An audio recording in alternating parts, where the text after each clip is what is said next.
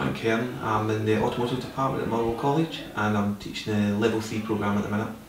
Well, CDX was a new programme that our team leaders had introduced, and it made a massive impact because of the content. The content was very much related to what we were teaching, and it covered a lot of the curriculum.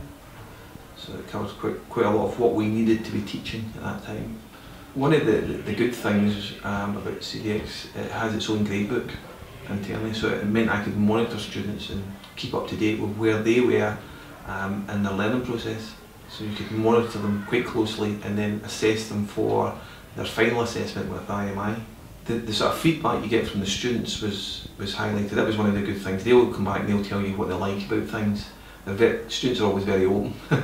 And the other way was, when we monitor the gradebook, I can see their progress and is it matching where we need to be within that curriculum, that sort of unit. I can keep an eye on that and make sure that they're up to speed.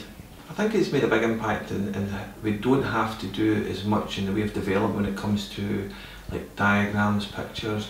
They've also got quite a large content which is in technical terms, which can sometimes be very difficult to put onto paper.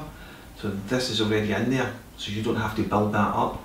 But what you can do is take segments of it. You can copy, you've got copyright for it, so you can use it for your own handouts and things like that, add to what you've already built. But it made a massive difference to how we teach.